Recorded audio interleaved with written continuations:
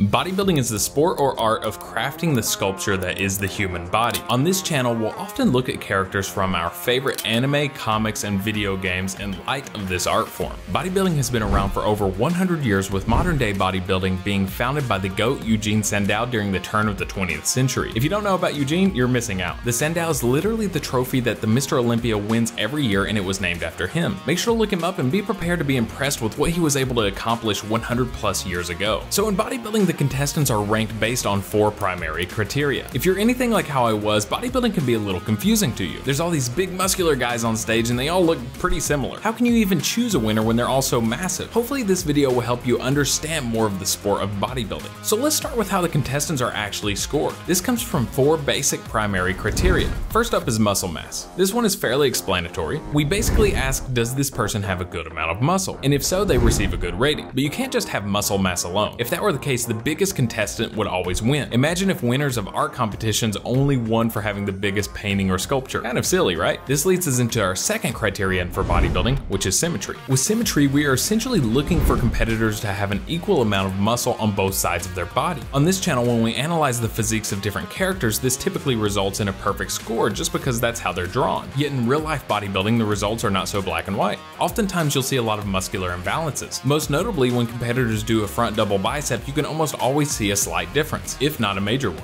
And to go along with symmetry, another similar criterion for bodybuilding is actually proportions. This is where we see a lot of people and characters struggle with their scoring. A lot of people ask me in the comments why someone like Master Roshi or Escanor doesn't get mentioned among the best of the best, and that's simply because their proportions are just really off. With characters like these, their upper body really outshines their lower body. And in Roshi's case specifically, we see that his traps and shoulders are just too big for his arms and chest. Another important quality with proportions that we nearly lost in bodybuilding in the 2000s and 2010s, or however you say that, but thankfully is back on the scene now, is the V-taper. This is essentially the upside down triangle shape created between the shoulders, lats, and waist. Bodybuilders with broad shoulders, wide lats, and a slim and narrow waist typically have more of a classic bodybuilding physique, and one that most people find more aesthetically pleasing. So you see, bodybuilding isn't just about size, but rather proportions and the flow of the physique as well. Finally, the last judging criterion is certainly one of the most crucial, and that is conditioning. Conditioning essentially refers to a bodybuilder's leanness, or how shredded they are. For many real-life bodybuilders, this can be their downfall. In fact, your Mr. Olympia Big Ramy struggled with this for many years before he actually won, and he's one of the biggest to ever do it.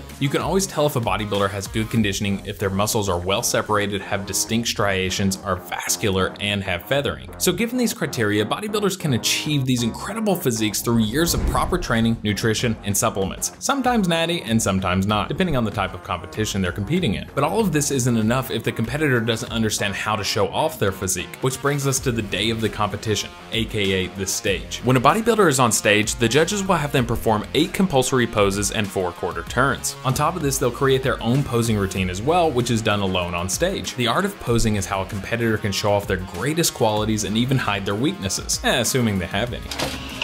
It's perfect already. Oh yeah, it's down to a point.